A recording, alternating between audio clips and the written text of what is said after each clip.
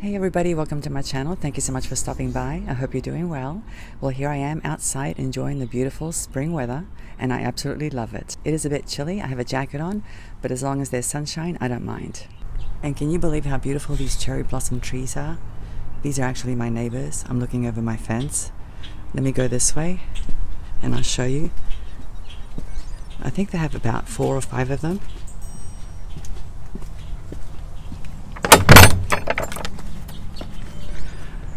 But anyway, guys, look at these. Look at these beautiful trees. They're absolutely stunning, aren't they? I love cherry blossom trees. Boy, have I had a rough couple of weeks.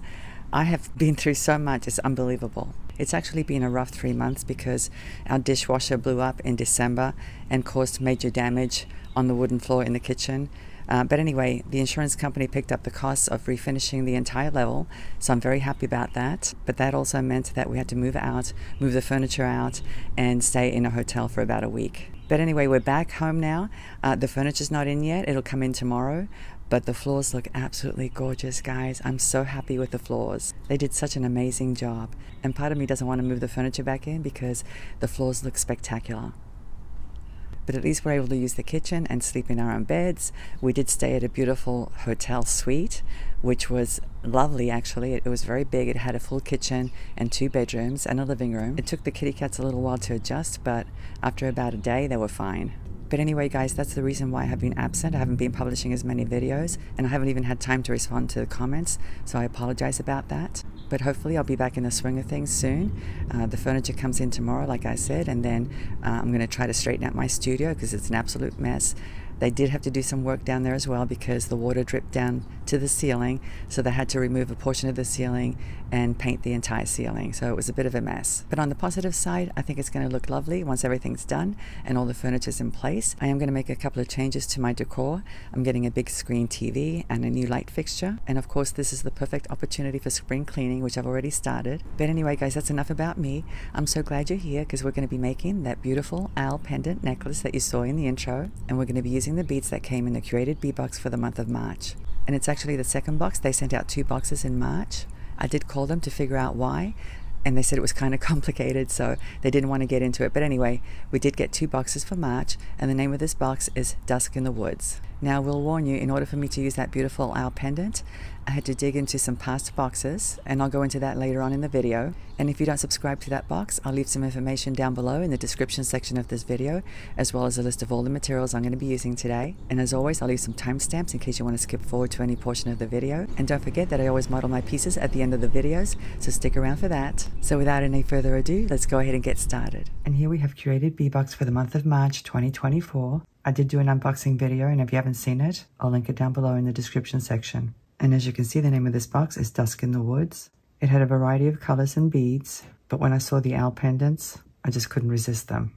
Now, I did receive 2 pendants. I don't know if that was an error or they included 2 in every box. In any case, I absolutely love these pendants. So we're going to be using one of them today. And let me show you what else we're going to be using. These are the items I'm going to be using from the box. I have a lovely strand of 6mm jade-style glass beads, and the color is Fern. And here's my pretty owl pendant. It measures 34 by 26 millimeters. And here I have some spacer beads. They're flower spacer beads, and they measure 6 millimeters across. Now, this pendant has a lot of other different colors, so that inspired me to make a very colorful necklace. And in order to do that, I had to go into previous boxes to find beads of different colors. So let me show you what I found. And by the way, I am going to use the Finding Starter Kit. Each box comes with one of these, and it contains all kinds of things like head pins, jump rings, lobster clasps, beading wire. But today we're only going to be using the jump rings and a lobster clasp. But anyway, let me show you the other beads. Can you believe all these colors? I absolutely love looking at so many colors like this. But anyway, I found these beads in this box here. The name of the box is Let's Party, and it came out in September of 2022. And these are all 6mm sized beads. Now, the colors don't match the pendant exactly, but like I said, I want my necklace to be very colorful. So I think they'll look just fine. Now, I did want some red beads, and this box didn't have red beads, so I had to go into a different box. And I found these. And these came in this box. The name of this box is Berries and Cherries, and this one actually came out in September of 21. So anyway, guys, I think all of these beads are going to look really nice in today's necklace. In addition to these beads and the pendant and the spacer beads that I showed you, we're going to be using some wire, and this is 20 gauge wire, and the name of this wire is titanium. It's like a silver color. So now that we've gone over the materials, let's go ahead and get started. Here are all the beads I'm going to be using for my necklace. I have a total of 8 colors here. And guys, you can use whatever colors you want. And even though the colors may not be in your pendant, I think it's still going to look nice. The whole idea is to have multiple colors. And by the way, all of these are crackle beads except for the green ones and the red ones. Those are the jade-style glass beads. Now, the reason I'm using spacer beads is because the pendant has a lot of metal, and I felt like I needed some metal up in the strands. So that's my reasoning behind that decision. But anyway, let me show you what I had in mind. Let me put this off to the side, and let me move these up a little bit. I was thinking about starting with a spacer bead. So this will be by the pendant, and then 3 glass beads.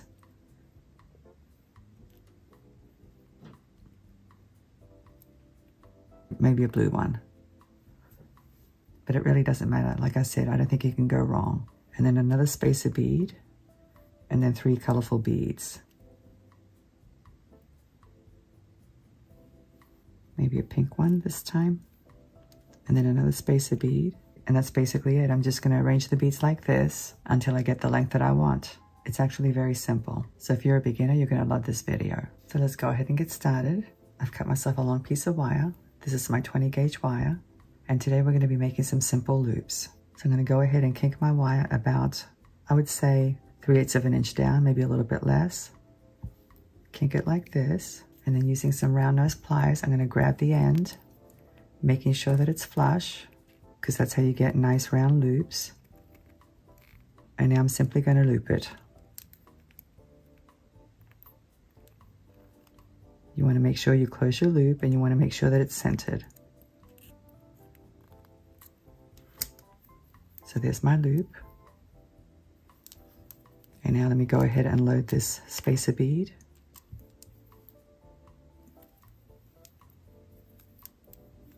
Like that. Now these beads are very small, so I'm not going to try to line up my loops just now. I'm just going to hold the bead the best way I can. And I'm going to go ahead and kink it. And now using my flush cutters, I'm going to go ahead and snip off the excess wire.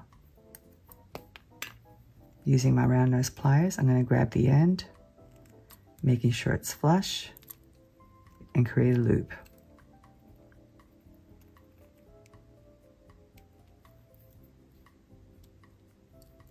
Just like that.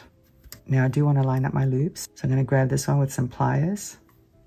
And with another set of pliers, I'm going to grab the other one and line them up like this. So there's my first beaded component. And now let me create the next one. Once again, I'm going to grab the wire like this, kink it, use my round nose pliers, make sure it's flush, create a loop,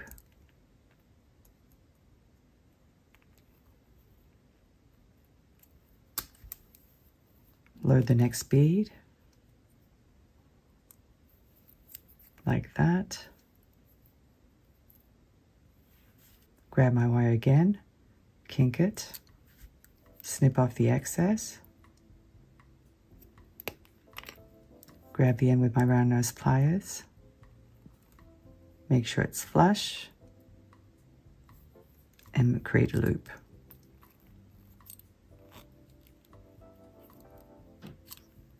And now I'm going to line up my loops.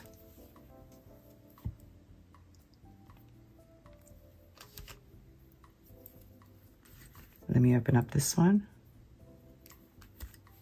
Slide this component into it.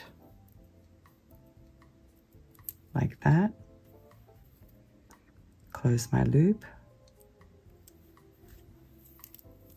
And now we have 2 beaded components connected. It's very repetitive. Whoops, don't you love it when that happens? Luckily I didn't drop any beads on the floor. So let me do another one with you. Once again, I'm going to grab the wire with my pliers, bend it, grab the end, create a loop, slide on the next bead. I think I'll use a green one this time. like that. Grab the wire again, bend it, snip off the excess, grab the end, create a loop,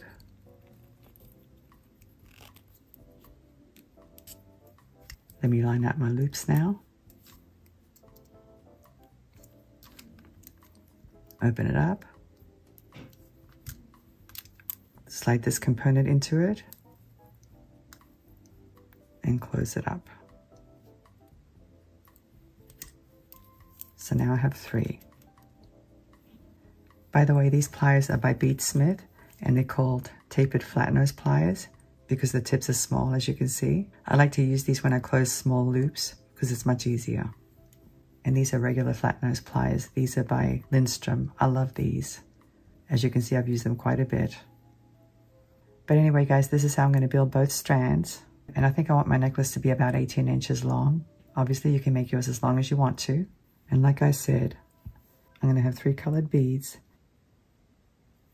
and then a spacer bead, and another 3 colored beads of your choice. It really doesn't matter. And then another spacer bead. And it's the same thing over and over. So let me go ahead and do the rest off camera, and then I'll come back and attach the pendant and the clasp. So I'll see you in a few moments. As you can see, I've completed both strands, and each one measures 9 inches approximately. Now, in order for me to achieve the length that I wanted, I had to add some spacer beads at the top by the clasp because I couldn't continue the same 3 bead pattern without it getting too long. So that's a little trick you can use to get the desired length. But anyway, guys, as you can see, I linked the colors very randomly. I didn't follow any kind of pattern at all, and I'm pretty happy with how it turned out.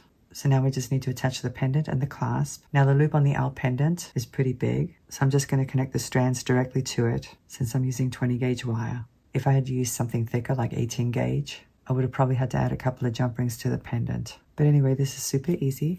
Let me go ahead and show you. I'm just going to go ahead and open up this loop, slide the pendant into it like this, and close up the loop.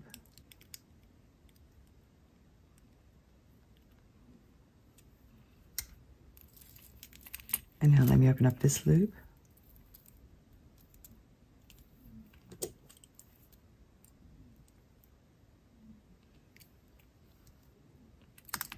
And slide it onto the loop of the pendant. And now let me go ahead and close it up.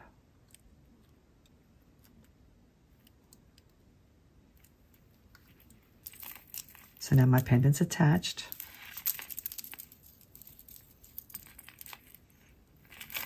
Here's a lobster clasp and a couple of jump rings. These are from the Finding Starter Kit. The jump rings measure 6 millimeters. Let me open it up.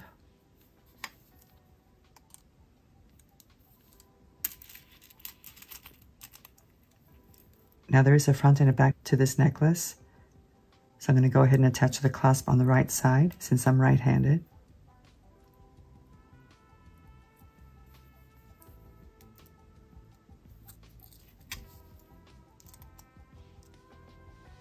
And you want to make sure you close your jump rings really well.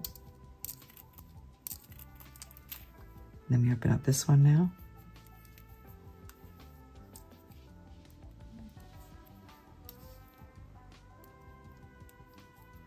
And attach it to this strand. And close it up.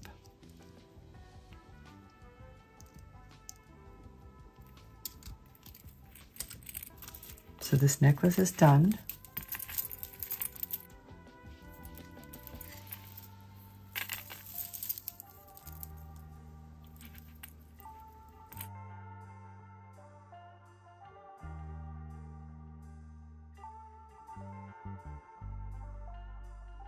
And there's my colorful owl pendant necklace. I think it's super cute and very cheerful looking. And of course, if you wanted to make the same thing in one color, that would be nice as well. And as always, I'd like to go ahead and put it on and show you what it looks like. I hope you've enjoyed today's tutorial. Thank you so much for watching. I'm looking forward to seeing you again. Have a great day, and I'll see you next time. Bye.